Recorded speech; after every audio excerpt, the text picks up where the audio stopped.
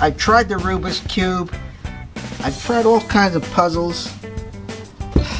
And this chicken wire roll has them all beat. The intelligence test, I think, is to try to find the chicken wire that holds the chicken wire. Alright, so you have to ow! Just hurt my finger.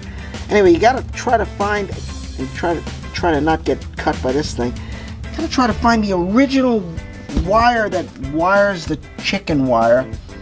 And I don't think they have Rubik's Cube people who are doing this inside of like 30 seconds or 10 seconds.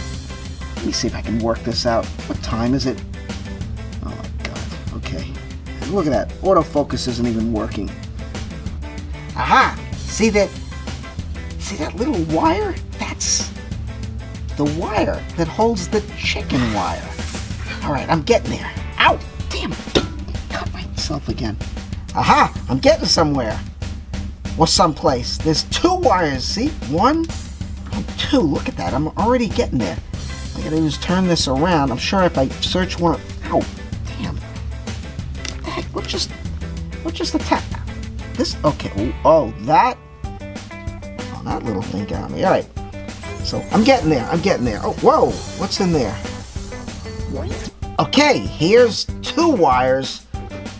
Right here, 1 and 2 that lead absolutely nowhere. Goodness gracious. Oh, same ones. Sorry. I thought that was different ones. Aha! 1, 2, 3. Now there's 3 wires here. You know, I might just do the King Arthur's sword thing. You know? Maybe the Gideon's knot. Is that what it is? Gideon's knot? No, wait. What was that knot thing? Okay, it's the Gordian's knot, right? Some Gordian guy. Not Gideon's knot. Gideon was some Bible they put in motel rooms. Okay, I finally found it. The Gordian wire. And it's unraveling. Just like my life is unraveling right before my eyes. Look at that. But it's working. It's unraveling. Ow! Damn it. Keep hitting that pointy thing.